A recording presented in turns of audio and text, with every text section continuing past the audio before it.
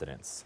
This is the first weekend LA County is in the yellow tier, meaning a lot of people are out and about and trying to get back to normal. They're also trying to get ready to celebrate Mother's Day tomorrow. KCAL9's Kandiss Crone live in Sherman Oaks with more on the last-minute push for mom. Hey, Kandiss.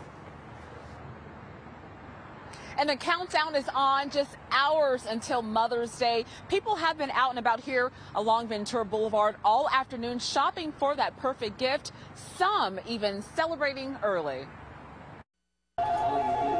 The phone rang constantly at Marmalade Cafe just hours ahead of families gathering for Mother's Day lunch.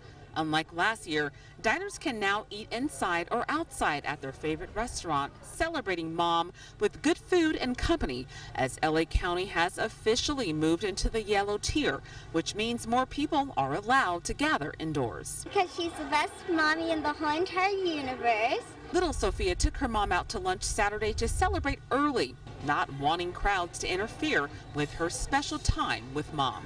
Well, I'm just so excited. I get to be with my baby and we get to spend some time together and just have a little meal. We haven't been out very much since COVID, so this is a special time for us. We weren't taking reservations for a little bit, but now that, guidelines have changed, we started taking reservations as early as last week, so it's been picking up every day. Restaurants like Marmalade Cafe in Sherman Oaks are booked this weekend. Over at Wild Flora, florists worked hard to get those last-minute orders prepped and ready for mom.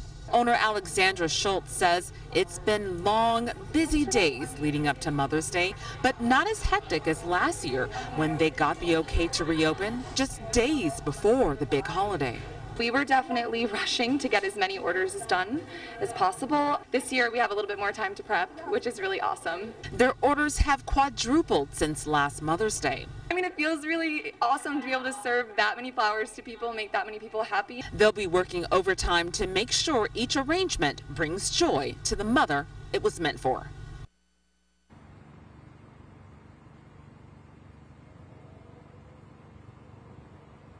So at this point, we found that most restaurants are booked. So if you waited to the last minute, you're likely out of luck, though some are accepting walk-ins. Best idea is to call ahead so you won't keep mom waiting. We're live in Sherman Oaks tonight. Kandiss Crone, KCAL9 News.